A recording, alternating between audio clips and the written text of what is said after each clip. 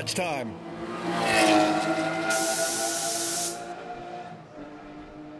Okay, that sealer coat's gonna need a couple hours to dry. So I have a little time here to outline what my steps are for paint prep and kind of DIY paint work. As you know, I prepped my entire car and did a lot of the painting here in the garage, but most of the exterior panels were done at a paint booth with Mario's help. But I learned a lot, and I'm gonna share all those things with you right now. Before you paint any panels in your car, you gotta make sure it fits the car first. That was the case on this bumper. It didn't fit the car at all. It's fiberglass. I ended up bending it to shape. If it's metal, you have to cut it, twist it, bend it, do whatever you do, but it's gotta fit the car before you start the body work.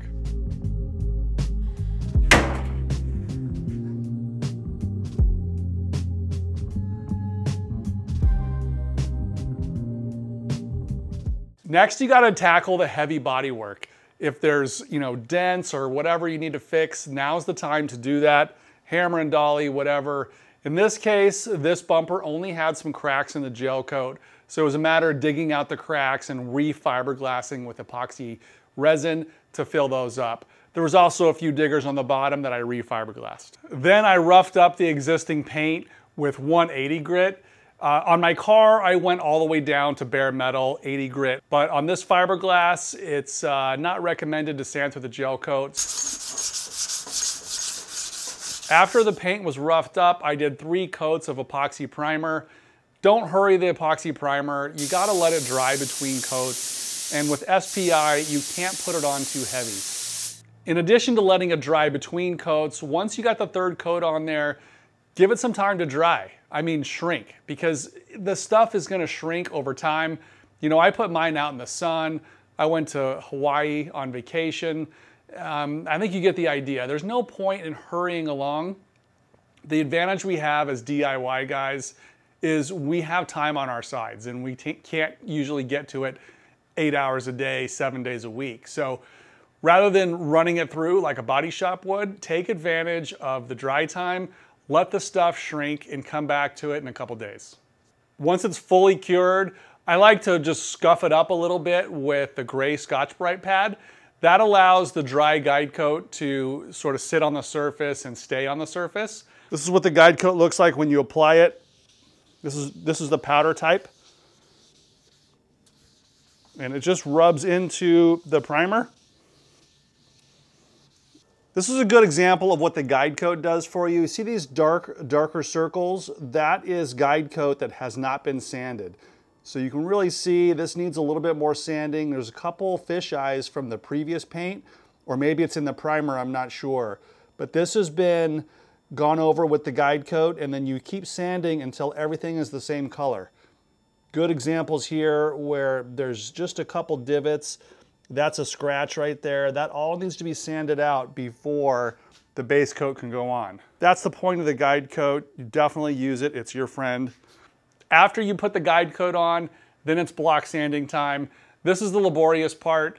Use the right block, straighten it out as much as you can. This is where you get a good read on how straight the piece is. If it's wavy, you're gonna find out when you use the long block.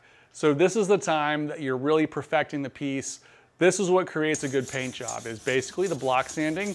Take your time on the block sanding, keep sanding until the guide coat is all gone.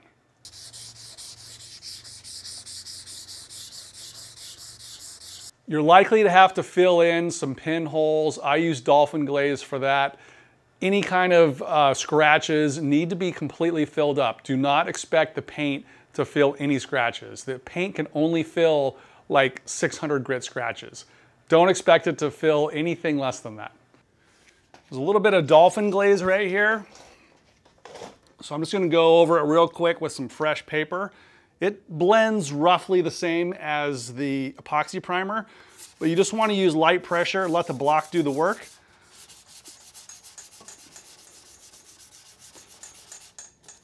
Little guide coat on each side, and you just watch it disappear.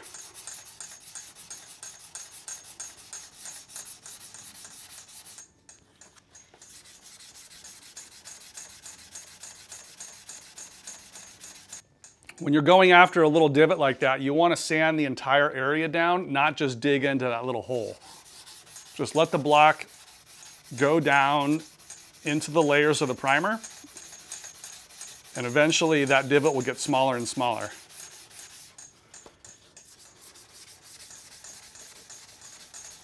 Okay, any areas that you broke through, whether it's bare metal showing or paint underneath showing, I like to do another spot prime with epoxy primer.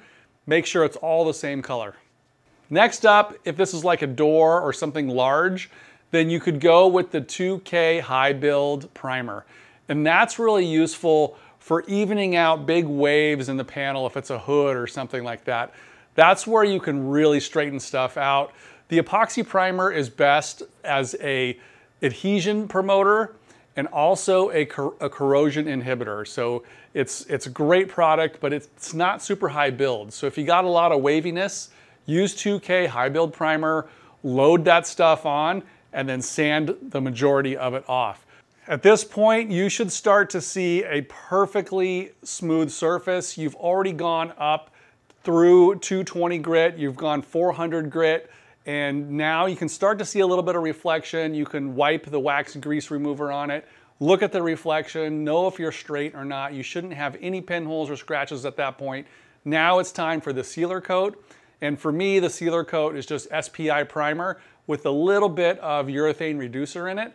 It just lets it flow out really, really nice. Then once the sealer coat's had a little time to dry, you may need to sand any nibs or something out of it with like 600 grit. For that, I go wet sand, 600 grit. The thing should look really great. So now we're finally ready for base coat. You know, all that work, there's like however many steps that was, all that stuff is very, very critical for a good paint job. So then a base coat is, you know, typically it's 3 coats. I like to do the first coat really light, just kind of fog it on there a little bit. Start to see the transparency of the primer coming through a little bit. And then second coat is a pretty heavy coat. Third coat's also pretty heavy. You want to make sure you got good coverage. I get a LED flashlight and I look for any areas that are not fully covered, and just, you know, 4 coats if you need to, but 3 is usually enough, even with yellow. Okay, same with the base coats. You got to take your time on it.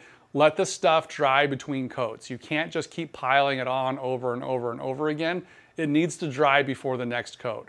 So I use like a slow reducer. That gives me more time as I'm applying it. I tend to, you know, set my gun so it doesn't shoot out tons of paint. Like I said, don't be in a hurry, let it dry, and then let it dry like a good hour before you try to put the clear coat on.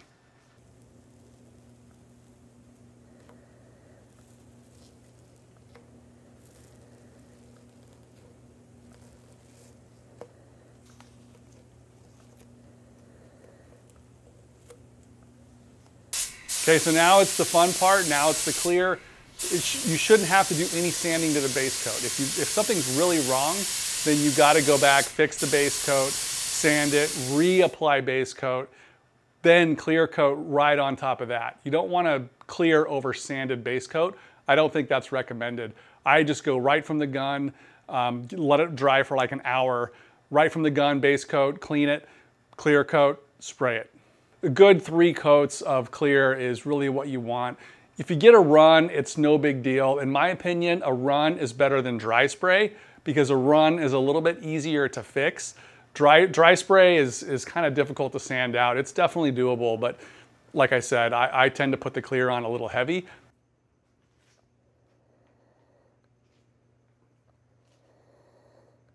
Okay, that's it. That's what I've done for my car. That's a real quick rundown on what I've done. Lessons learned are, you know, take your time. Like I said, I like to sand by hand, even though it takes longer, and just really read the instructions. Make sure you're giving the product enough time to do what the manual says it should do, and you should be fine. I found that the base coat, clear coat system is super forgiving. The equipment doesn't have to be super fancy. You know, I started on my project with a Harbor Freight gun to do the primer. Harbor Freight guns will absolutely shoot the epoxy primer. Not so much on the 2K. The 2K requires a little bit bigger tip, but you can do a lot with the Harbor Freight gun. I ended up going with the Warwick gun. I've been really happy with that. It's really an Iwata knockoff. I think it works just fine.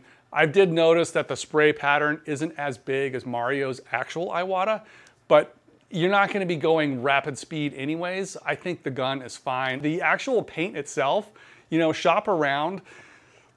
This is not insurance work. And like I said, some of the higher quality, very expensive paint systems, they're designed for shops that do insurance work. And they reduce the dry times. They have all this technology in them to make people work faster. And if you're a DIY guy, you actually don't need that.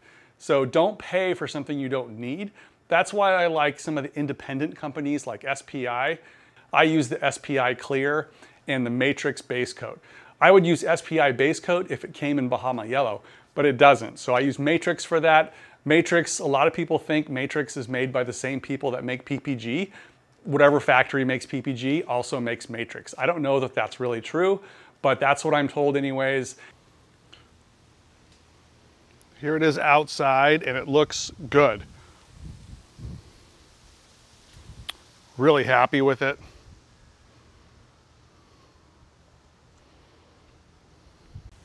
Almost no fish eyes. It laid down really flat. I do use high pressure.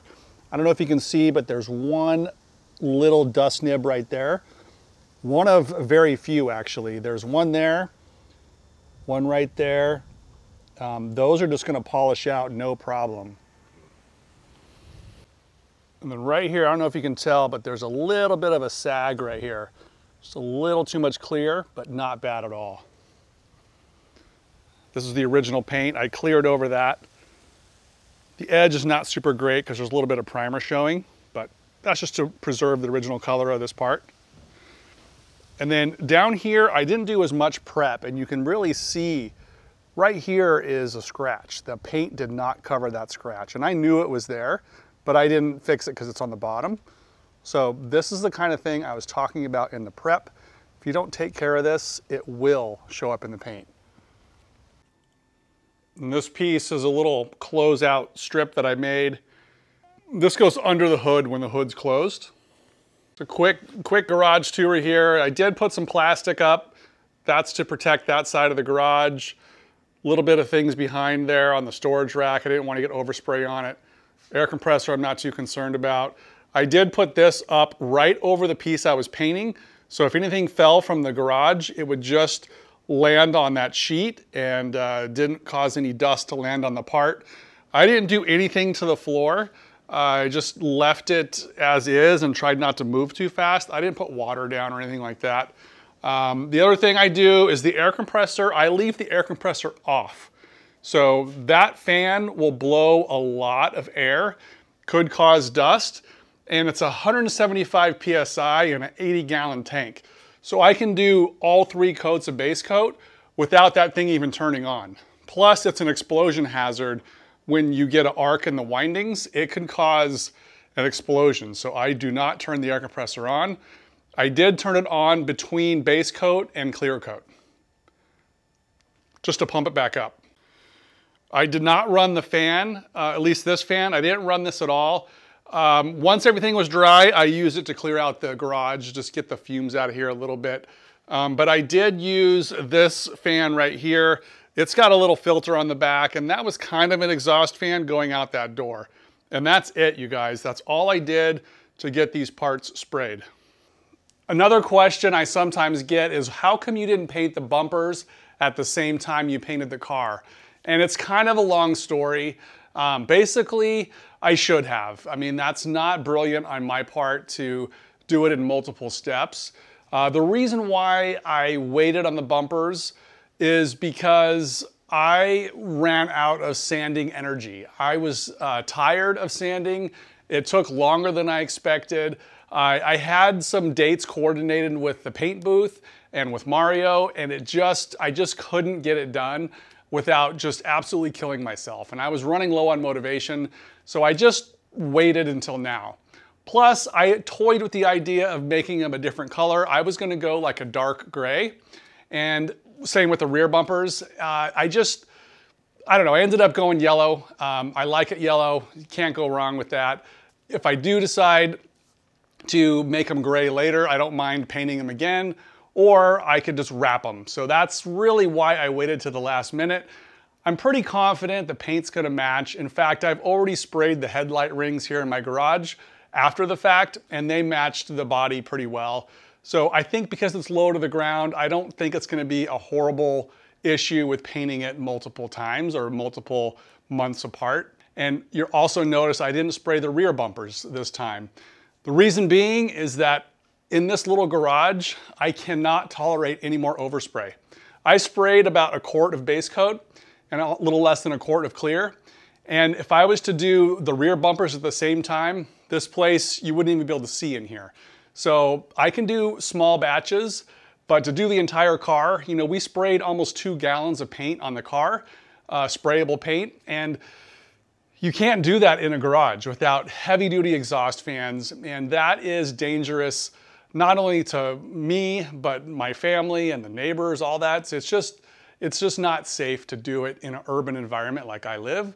So that's why I, 1, went to the paint booth, and 2, broke it up into smaller pieces. It just made sense for me. I mean, your results might vary. If I had a rural house, I would absolutely have tried to paint it myself. And I think the results speak for themselves. I don't think you can tell a difference between what I painted and what Mario painted. The biggest difference is just managing the overspray.